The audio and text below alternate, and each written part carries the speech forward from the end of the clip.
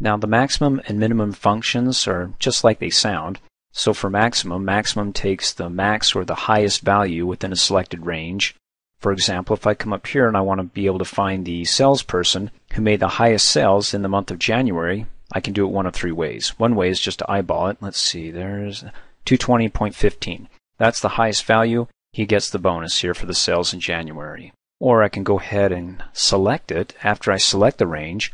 As you recall in earlier training videos down here in the status bar, after you select a range of cells, it'll give you the average of the range, at a quick glance, the count, or the total number of cells we have selected, or the sum of the range, or if you right-click on the status bar, you can also get maximum. Click off in a blank area. So the highest value within that range, or the max value, is 220.15, and it's just like we said, 220.15 right here. The other way to do it is to go ahead and use a function. In fact, let's come down here, highest, the highest value, and we'll call that, so you know the function we're working on, maximum. Hit enter, and then the lowest value, which will be the minimum function, and hit enter. So let's go ahead and use the function, insert the maximum function in this cell, so we can get the highest value for the month of January.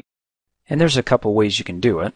Come up here on the Home tab, go over to the Editing group, and you've got your Greek symbol. It's the auto sum function. Well, if you click the arrow to the right of it, you can also get the quick maximum and minimum. Let's do maximum.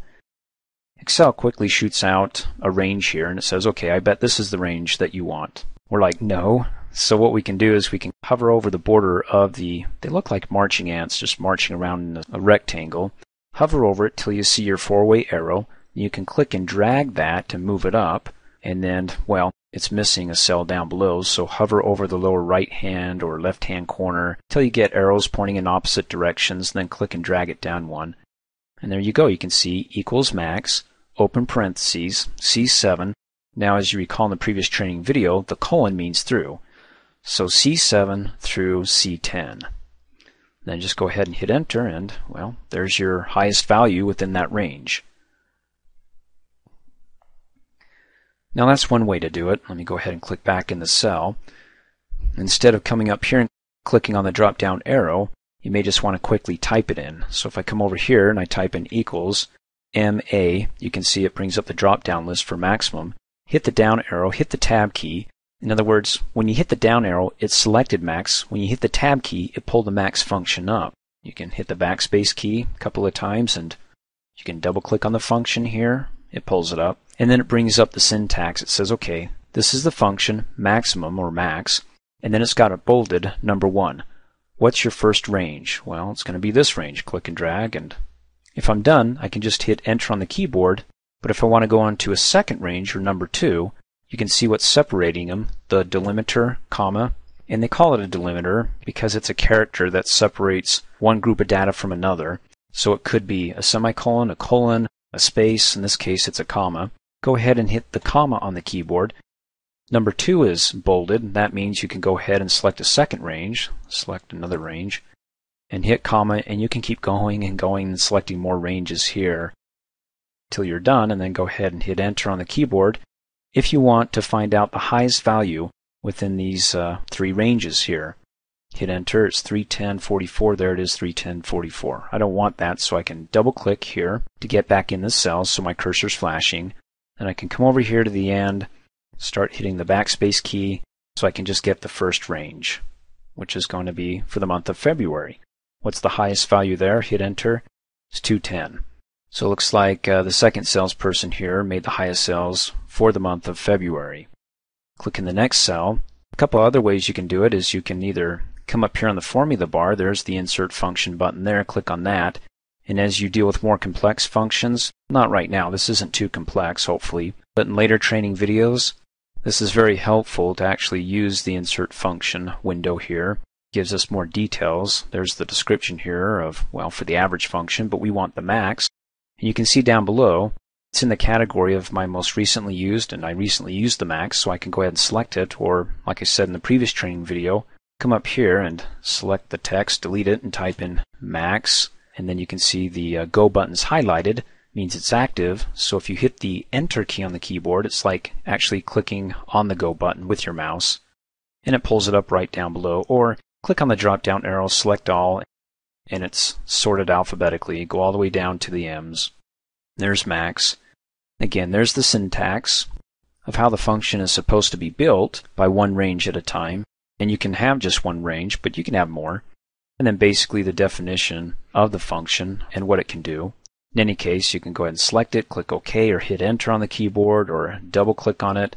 Pulls up the same window for maximum. So what's the first range? Well, if you look at it, it wants to select the range of C15 through D15. Let me go ahead and click and drag the header bar down so we can see what we're looking at. C15, that's over here, so it looks like it's looking to the left, and it wants to select the range this way. I don't want it to do that. So I can come over here, either click on the collapse dialog box button so it collapses the window, and then come out here and click and drag and select my range, and then hit Enter on the keyboard so it pops back open.